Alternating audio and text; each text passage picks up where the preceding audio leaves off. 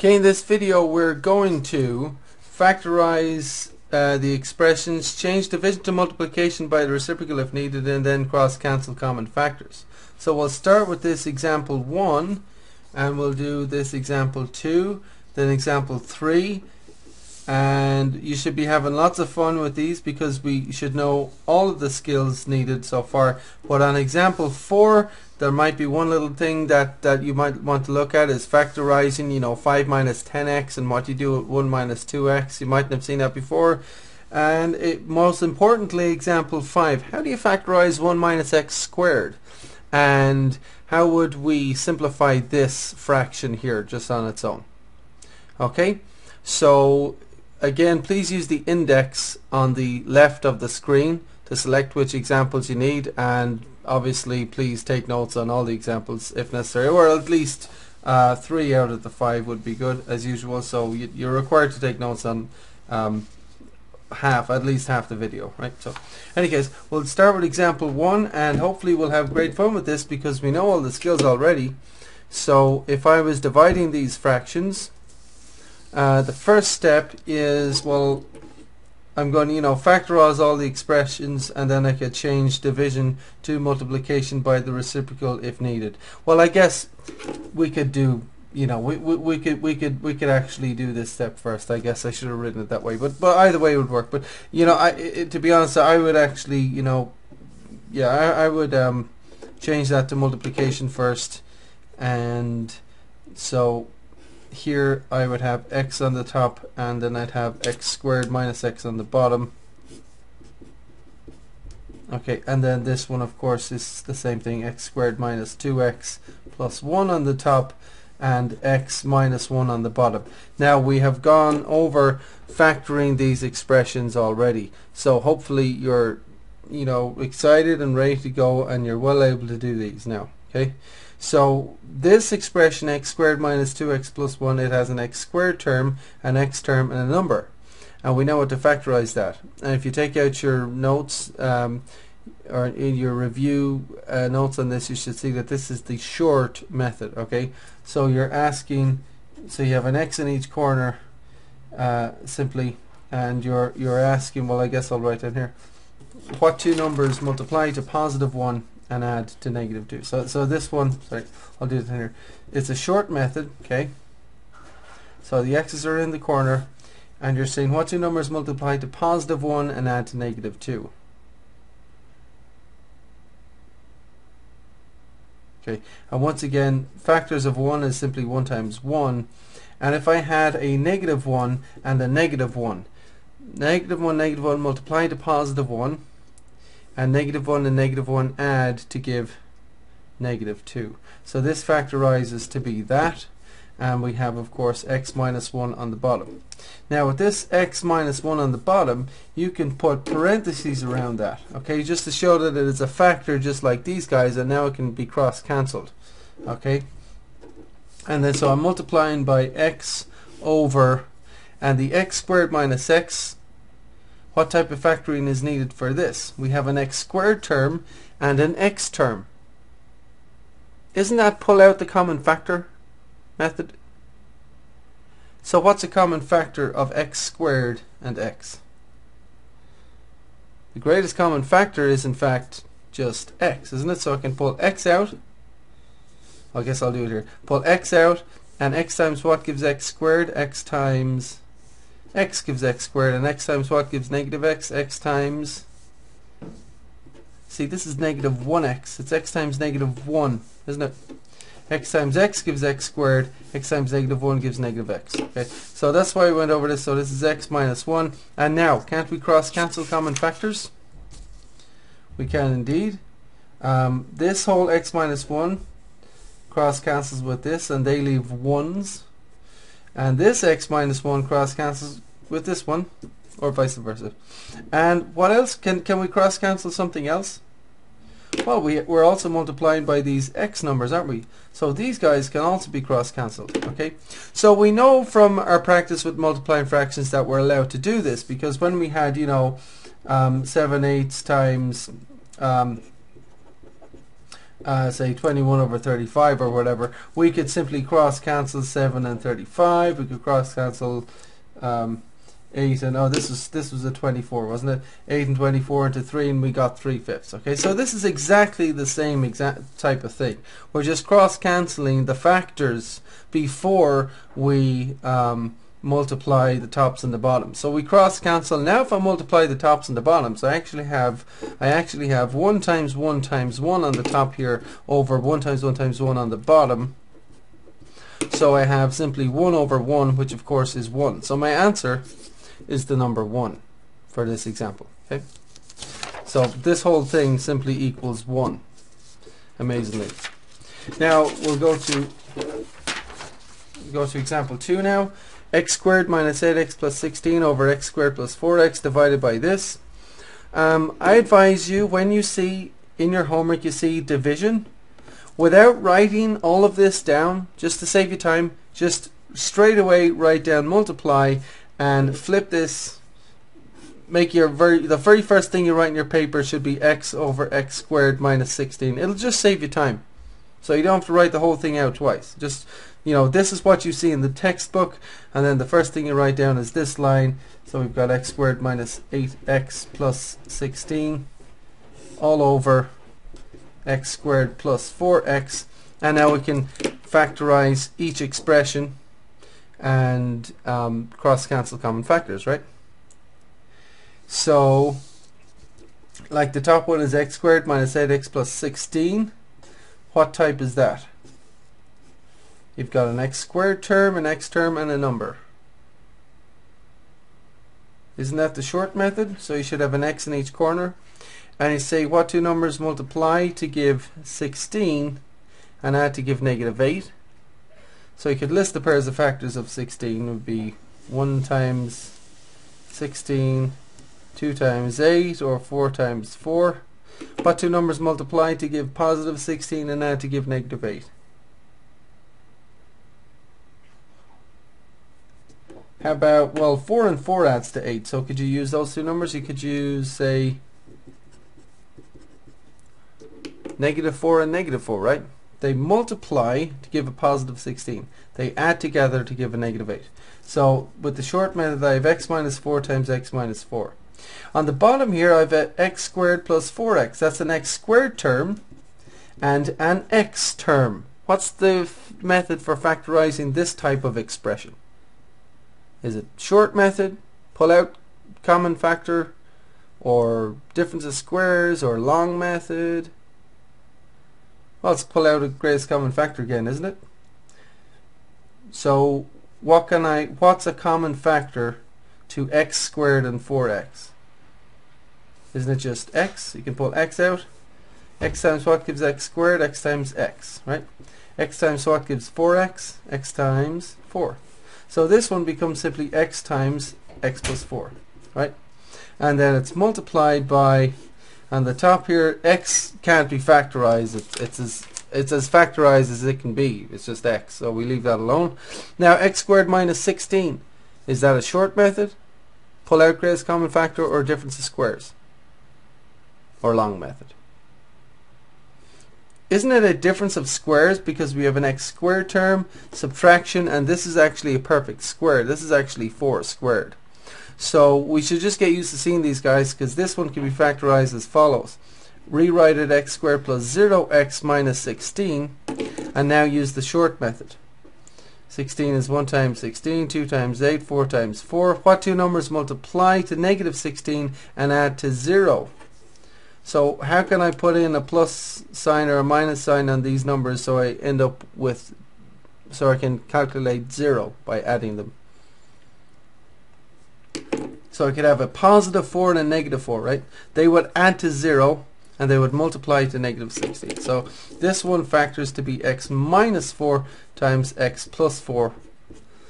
And now we can cross cancel common factors. Now, x minus 4 cross cancels with that, or with that, whichever, but just one of them. Does anything else cross cancel?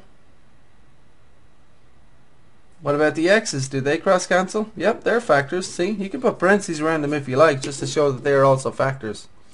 and it can cross cancel your x's. How about, oh, I have an idea. What about these two x plus 4s? Can we cross cancel those? No. Why not? We cannot cross cancel these guys. Why not? Well, they're both on the bottom, right? I mean, if you were doing this, if you were multiplying, say, 1/3 times 1/3, 1/3 times 1/3 is 1 over 3 times 3, 1 over 9. Now, if I cross cancel these 3's, I get 1 over 1. 1/3 times 1/3 is not 1, it's 1/9, isn't it? So we cannot cross cancel two things if they're both on the bottom. So anyway, we can't cross cancel these guys, they're both on the bottom. So what we get, of course, is on the top we have x minus 4 times 1 times 1. So on the top of the fraction here we have the factor x minus 4. On the bottom I have 1 times x plus 4 times 1 times x plus 4. So that is, of course, x plus 4 times x plus 4. Now, to write this with less ink, you could do it this way. The x plus 4 times x plus 4 may be written x plus 4 all squared. Do you remember that? And so you could write your answer like that. Okay. I guess my fraction bar is a bit too long there. Okay. So on to example 3. So here's example 3, x minus 5 over x squared minus 6x plus 5 multiplied by this guy. I want you to press pause and do this all by yourself. So please press pause and do it yourself and then check your answer.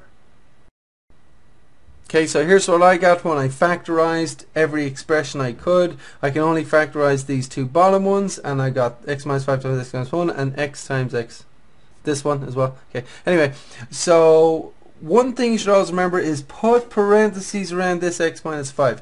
Put parentheses around this x minus 1 to make sure that they're contained, because they're like, it's like they're their own separate factor. Okay, and when you do that, you'll see that, oh, it's obvious these should be cross cancelled. That into that goes once here and here. This into this goes once here and here. Don't forget to put your ones up here, because the answer is 1 times 1, which is 1 over 1 times x plus 1. So 1 over x times x plus 1. And if you wrote down your answer was x times x plus 1, you would be completely and absolutely wrong, because the answer is 1 over x times x plus 1. Okay? Not the same thing. Now example 4, watch out, you might be a little bit tripped up by something like this. We've got a 1 minus 2x here, we've got a 5 minus 10x here, we have an x squared minus 1. Okay, so how do we factorize these guys and so forth? Well, first of all, deal with your division. So the very first line you should write down your homework is multiplied by the reciprocal. This is x squared minus 1, and here we have 1 minus 2x. Okay, now factorize each expression and then cross cancel common factors. So if I start with the 5 minus 10x, what type of method can I use to factorize this expression? Pull out a common factor? Short method, long method, difference of squares? How about pull out a common factor, right? What goes into 5 and 10x? What's the common factor of both terms? Well, 5 goes into both, doesn't it? 5 multiplied by what will give me 5? 5 multiplied by 1, isn't it? 5 multiplied by what will give me negative 10x?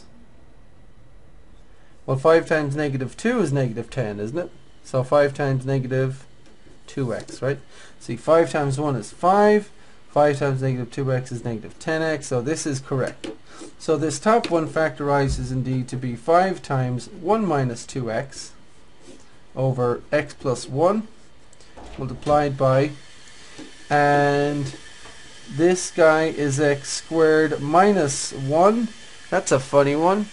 Do we need the short method, the long method, pull out a common factor, difference of squares?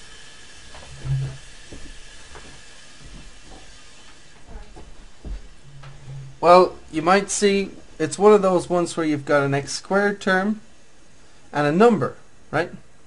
So you can write that as, it's a difference of squares, isn't it?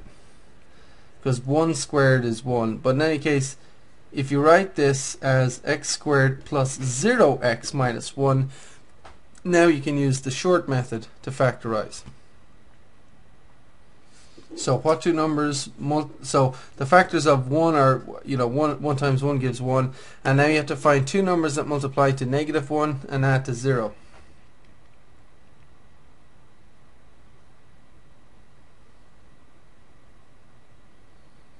So how about a positive 1 and a negative 1? Multiply them, you get negative 1. Add them together, you get 0, right?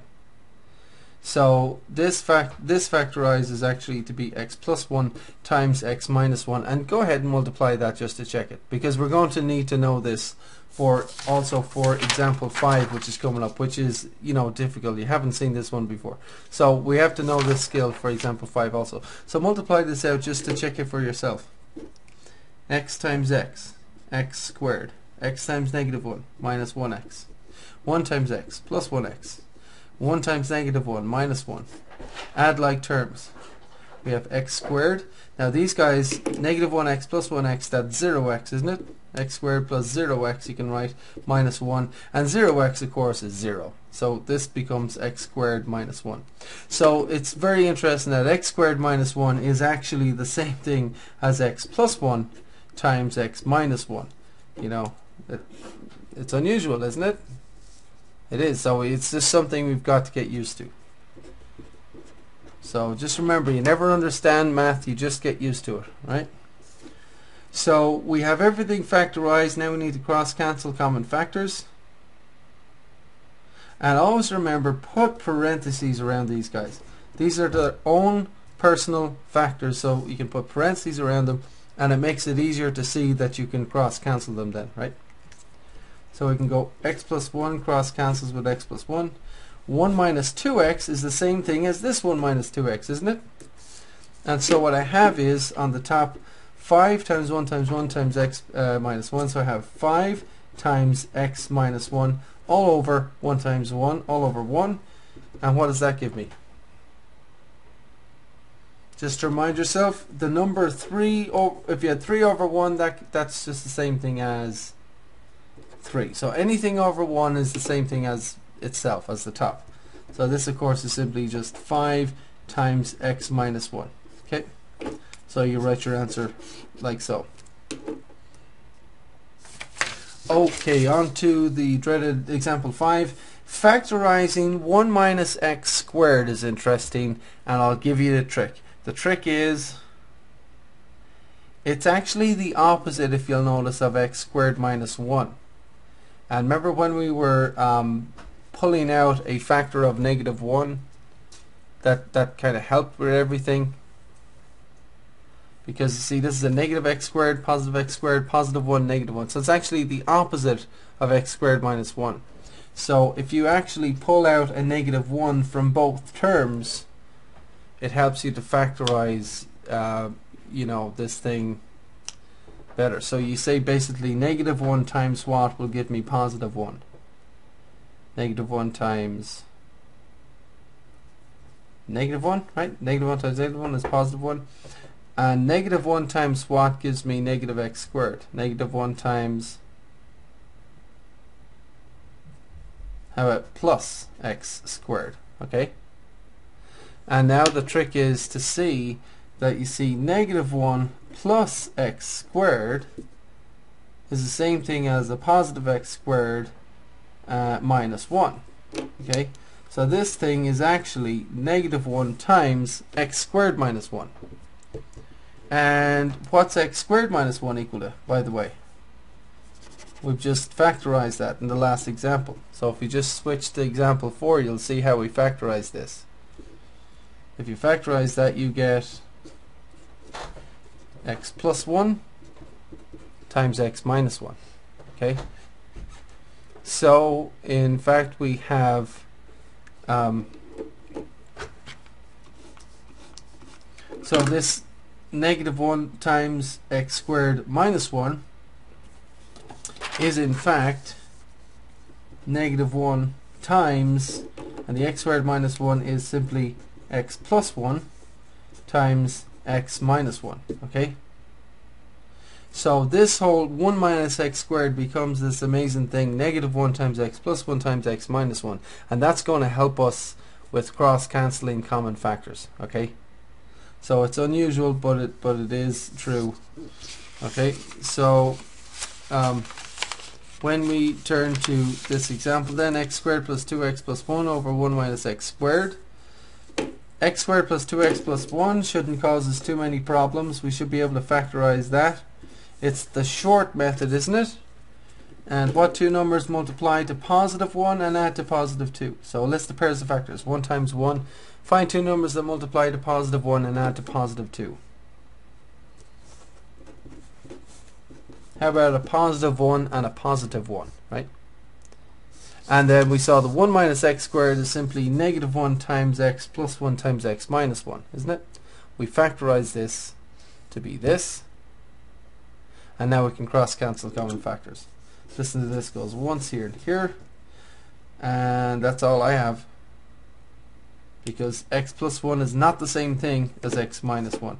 So this whole fraction becomes, on the top we have 1 times x plus 1, and on the bottom we have all over negative 1 times x minus 1. Okay, which of course, you know, it's x plus 1 all over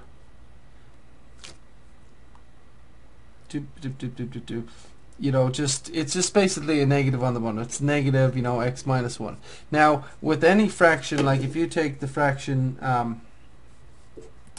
negative 1/2 is the same thing as 1 over negative 2, right? Because they're both negative 0.5. I mean, 1 divided by 2 is 0.5, and negative over positive is negative. Similarly, positive over negative is a negative number, and 1 over 2 is 0.5. So it's the same thing. And of course that's the same thing as negative 1/2 with the negative in line with the fraction bar, which of course is negative, and 1 over 2 again is 0.5. So each of these is negative 0.5 if you like. So I'm just trying to show you that your negative can be on the top, on the bottom, or in line with the fraction bar when you're dealing with fractions. Okay, so in this case we actually have a negative on the bottom. Now the standard procedure is to put that negative in line with the fraction bar. Okay, and if we do that, then we can write negative, and then it's x plus 1 over x minus 1. So this is the standard way to write it, to have the negative actually in line with the fraction bar. Okay.